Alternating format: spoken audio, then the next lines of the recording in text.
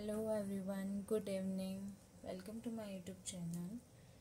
So let's solve a very nice and easy question. So we have a given 6 divided by 6 divided by 6 divided by 6. We have to find the value of this, okay? And we have given A, B, C, D options. We have to select the correct option, okay? So how do we start? We will start from left side. So first we'll divide this one. 6 divided by 6 is 1.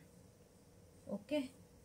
So 1 divided by 6 divided by 6. Okay.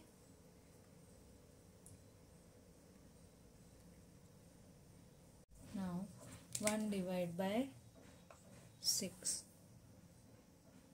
And this divided by 6 is turned into times 1 over 6, that is 1 divided by 6 into 1 divided by 6. Okay, that is, I can write it as 1 square and 6 square, which means I can write it as 1 divided by 6 whole to the power 2. Okay. Now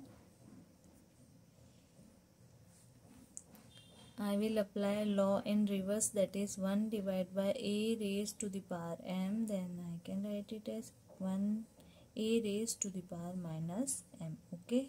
So applying the law in reverse, that is 6 raised to the power minus 1. Here 6 means power is 1. Okay. So by applying this law, we will have now 6 raised to the power minus 1 whole raised to the power 2. Okay. Now we have power to power. So we will apply another law, that is a raised to the power m whole raised to the power n. Then we will multiply the power. Okay. So we'll multiply this 6 raised to the power minus 1 into 2. Okay. Which means 6 raised to the power minus 2, and this is our answer. Okay.